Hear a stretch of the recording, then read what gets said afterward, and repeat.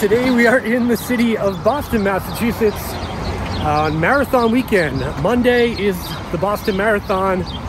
Today's Saturday, so we're a couple of days away from that, but we're here for a whole different reason. We are here to test our VO2 Max at a place called DXA Metrics. That's what we're doing today, right Jen? I'm here with Jen, by the way, my wife Jen. She's very excited about this.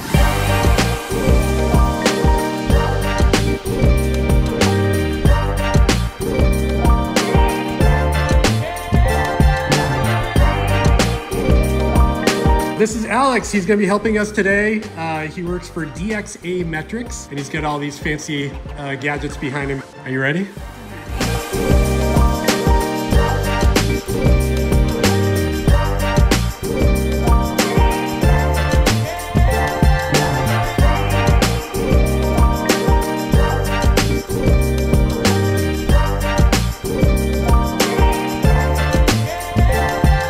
Hey there, I'm Dave from Chase the Summit, and as you just saw during that intro montage, a couple of days ago, my wife Jen and I traveled to the city of Boston here in Massachusetts to get our VO2 Max tested. And we did this for the sole purpose of making this video and comparing a real VO2 Max lab test to the estimated VO2 Max that come on a lot of sports and fitness watches out there to see which one's more accurate. Before we get to the results though, some of you might be wondering what the heck is VO2 Max and what is it for? Well, in short, VO2 Max is a measurement of the maximum rate of oxygen your body is able to use during exercise. In that word, VO2 Max, the V stands for rate, O2 stands for oxygen, and max, well, that stands for max. And the unit of measure when it comes to VO2 Max is typically measured in milliliters of oxygen consumed per minute per kilogram of body weight. And yes, that's all very confusing, but the good news is you don't actually need to know what VO2 Max is and how it works.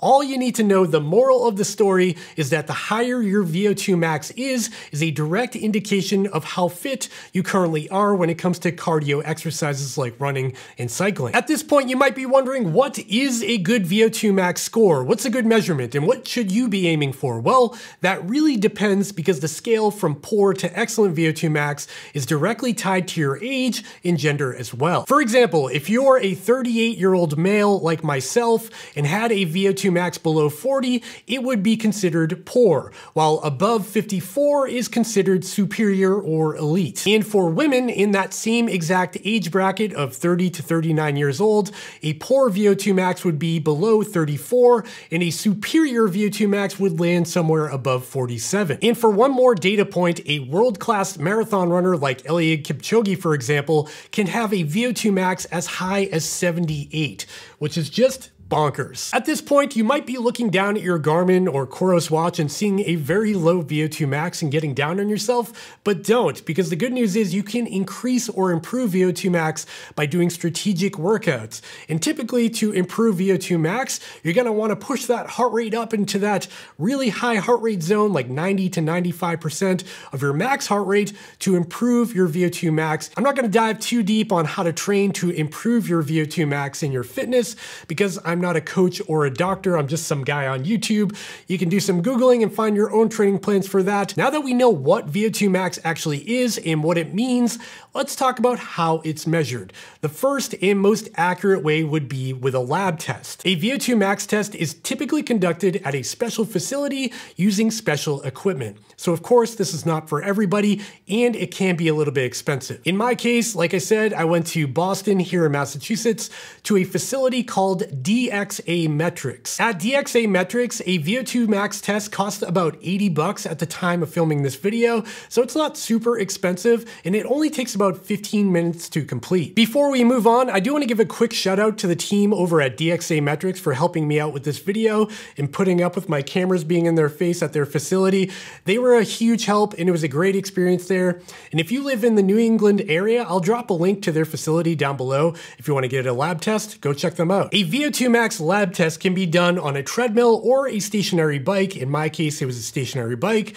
You'll wear an ECG heart rate sensor on your chest along with a mask on your face that'll be connected to a hose that connects to a special machine. This machine is able to measure how much oxygen is going in and how much carbon dioxide is coming out. And by comparing that gas exchange, it can know exactly how much oxygen your body is utilizing during exercise. During the VO2 Max test, the technician will incrementally increase the intensity of the exercise until you can no longer sustain that set intensity and ultimately fail. And yes, it's a pretty painful test. It really pushes you to the limits. All right, we're done.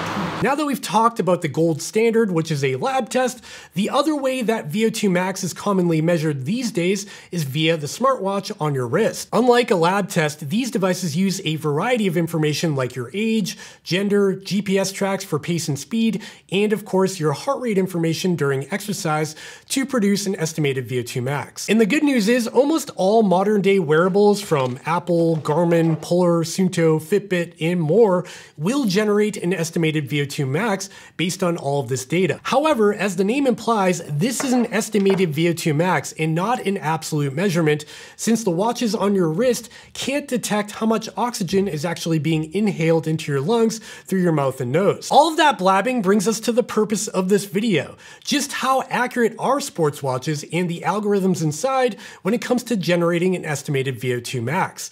As it turns out, spoiler, some of them are pretty darn good. Let's get down to brass tacks and talk about the test results, and of course let the cat out of the bag when it comes to that lab test and the results. So when I got tested at DXA Metrics, my VO2 Max came in at 51.1, and for my age at 38 years old, that puts me in the excellent bracket. I do wish it was a little bit higher, but I'll take that given my lack of training recently. Now let's talk about how that 51.1 value compares to what I'm getting from all of these different GPS watches that I've been testing for several months for the purpose of this YouTube channel. First up is going to be Garmin and the Garmin Connect platform, where I'm getting a VO2 Max estimate of 51, which is pretty good compared to the lab test. Next up is going to be COROS in their training hub. I've got an estimated VO2 Max of 51 as well, just like on Garmin. The next device in the lineup is my Apple Watch Ultra. With my Apple Watch Ultra in Apple Health, I'm getting an estimated VO2 Max of 51.6. And on my Suunto 9 Peak Pro in the Suunto app, I'm getting an estimated VO2 Max of 49.5. And as you can see, all these numbers are looking pretty good so far compared to the lab test. Now that we've gone through some of the top performers when it comes to estimated VO2 Max, let's talk about a couple of platforms that didn't do so well in my testing so far. When it comes to Polar, I've done some testing with the Ignite 3 I have here, and the interesting thing about Polar is that there's two different VO2 Max scores. So there's one called a running index that's per activity, and then there's one called a fitness test. That's kind of a stationary test. You just kind of sit still and it gives you a VO2 Max based on your resting heart rate. So for the Polar running index, I'm getting an estimated VO2 Max of 53, and for my Polar fitness test, I'm getting an estimated VO2 Max of 60, which is significantly higher than the results from all of these other platforms. Next up, I want to talk about Amazfit. I've been doing a bunch of testing with the GTR 4 I have here, and on this watch, I've got an estimated VO2 Max of 46, which is substantially lower than all of these other devices. All of those results I just talked about is my data, but what about my wife, Jen? Like I said, I brought her with me to get tested as well and make her suffer just like me, and she wears a Garmin 100% of the time. So we don't have a whole bunch of samples and different results for her, just Garmin. But her VO2 Max at the lab came in at 49.5,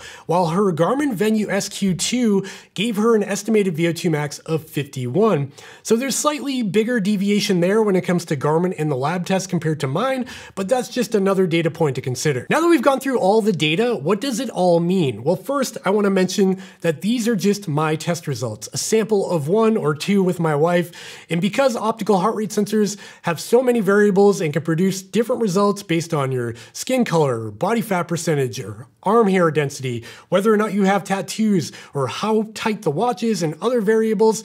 Just take that for what it's worth, because all these factors play into how accurate your estimated VO2 max will be on any of your devices. With that disclaimer out of the way, in my testing so far, it does seem like Garmin, Apple, COROS, and Suunto are all doing a pretty bang-on job when it comes to estimating VO2 max, and I was actually pretty surprised by this. So should you go out and get a VO2 max test, or should you just trust what you're seeing on your watch in terms of estimated VO2 max? I guess that really depends. I think you probably don't need to go get tested in a lab unless you're a serious or professional athlete or runner, or just like a data geek like myself. Then you might find it interesting if you've got like $80 to $100 to spare. There are some other benefits to getting a lab test, like you do get your heart rate zones, so you can actually take your real heart rate zones from the lab test and input that into something like Garmin Connect to help you identify your real heart rate zones during your activity when you're actually out on a run or a ride. Another interesting detail from that lab test is that it can actually break down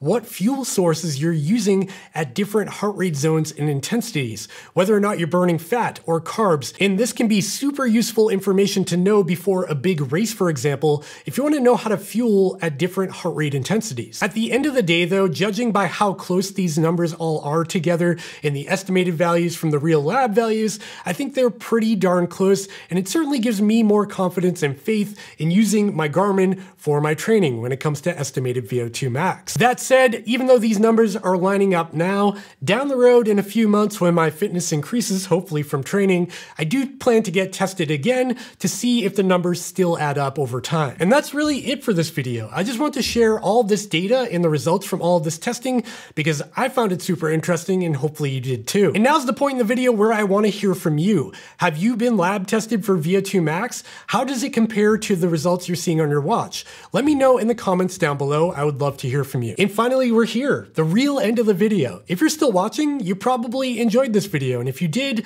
please consider going down and hitting that thumbs up button and the subscribe button down below so you don't miss more videos from me in the future. That would be great, it helps my channel grow. And if you are planning on picking up the COROS Apex 2 Pro or the Suunto 9 Peak Pro or the Apple Watch Ultra or any watch or platform that I showed off in this video, check out the links in the description down below because they do help support this channel and they cost nothing extra to you, so you might as well use them. And with that, I'm really gonna go now. I'll see you next time. Bye.